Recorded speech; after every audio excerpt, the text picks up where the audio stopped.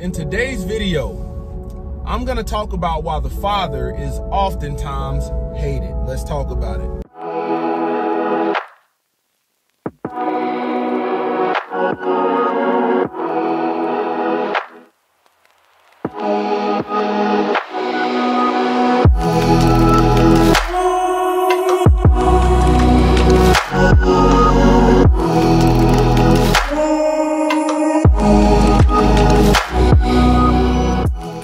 All praise to the Most High Yah, Shalom. Thank you for tuning in to another Righteous Spirit-filled episode. Today I'm back at it in them trenches, handling that kingdom business.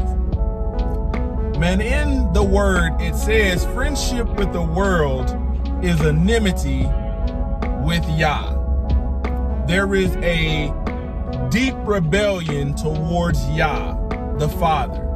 There's a deep-seated hatred towards the Father. We're going to start off biblical, and then I'm going to bring you physical. When you look at the word of the Most High Yah, the Most High Yah gives us laws, commandments, statutes, ordinances for us to follow, to keep us in a boundary to where we will be in his favor, okay? You know, the Father uses men in the physical to maintain his standard. The standard is righteousness, okay? When you think about that, you look at the modern day church and the Most High Yah in his word telling you, I do not dwell in temples made by the hands of men. This is why these folks call the building the church when the ecclesia is actually the people, actually the congregation. And this is the reason why so much foolishness goes on in the church, because of some deep-rooted hatred towards the Father. And instead of men upholding the standard, they have relaxed the standard. Now I'm going to take you to the American home, to the house, because the family unit is the center of the ecclesia, because you are taught to teach things of righteousness and holiness in your household. Men are instructed to do it. So I want you to think about this. Here in Western culture, women have wanted and fought for the man to be out of the house. Why is that? There has always been a deep-seated hatred, a high level or amount of hatred towards the Father. You think in a home, man, in order to have the protection of a man, he's gonna give you some rules, some commands, some statutes, some precepts to follow so you can stay protected. But everybody in the house, the kids, the woman, they want the protection without the obedience. They want the protection of the Father without the obedience. What good is a bodyguard to you if you're not willing to listen to him? Hey, get down. Don't go that way. Hey, turn here. Go that way. See, oftentimes the Father that's setting forth righteousness, saying, hey, don't wear that. Hey, don't do that. Hey, no, we ain't doing that. This is a boundary. Hey, you got to think. A father will set a bedtime for those kids to go to bed so they can be well rested.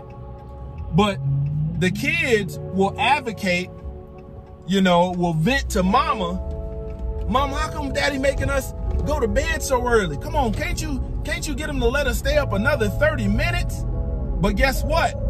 When it's time to wake those kids up in the morning and they've been up all daggone night, now the woman is pissed off because there was no boundaries followed to protect the sleep quality of the kid. That's just a simple example. That's a simple example.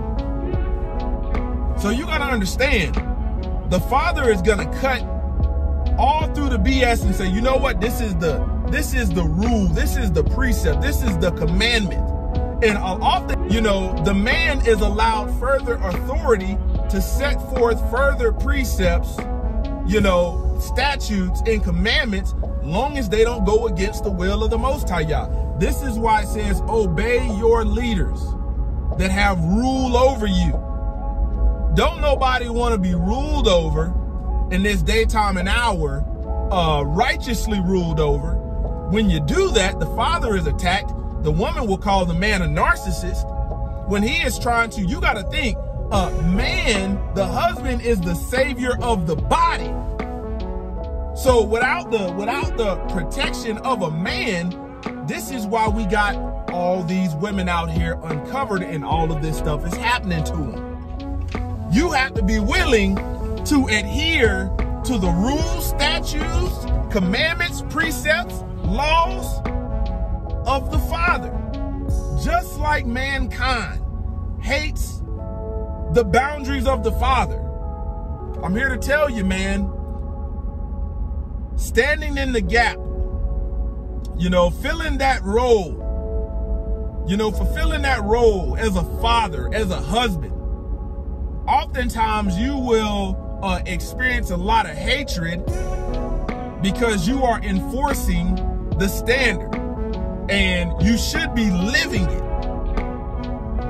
So you're not considered a hypocrite.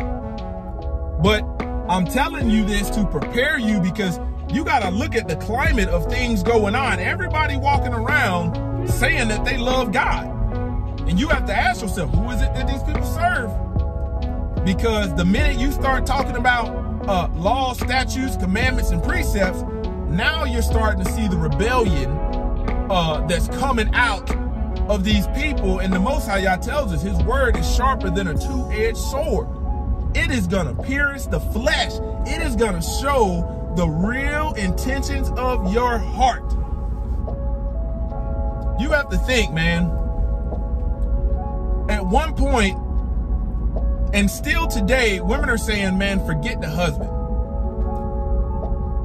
I don't want to be under that righteous authority. I don't want to be under no type of submission, whether it be righteous or not. I don't want to be up under that. And then you look at the statistics of the women that raise kids on their own that don't want a man, and they have some of the worst statistics. In every kind of facet of crime and dysfunction, you look at the population and it comes from single motherhood. And look at where we are today. Women are choosing to be single mothers by choice. Why? Hatred of the father. Where's the hatred of the father in you choosing to be a single mother by choice?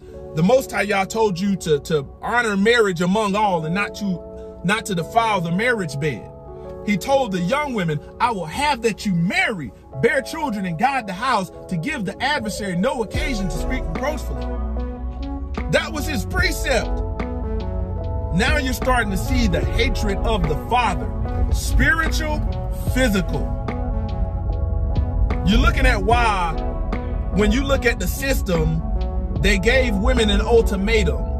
You can have this little bit of substance that gives you the freedom to not have to walk within these boundaries set forth by the Father, or you can choose to stay in those boundaries, be in the favor of the Most High Yah. Choice is yours. A lot of women opted out to have the covering removed over her, over those kids, and her nakedness and her whoredoms are revealed, because women are not gonna hold women accountable. They're going to promote women being lawless. Look at the sisterhood. Closer to Yah Ministries, kicking that thing gun barrel straight.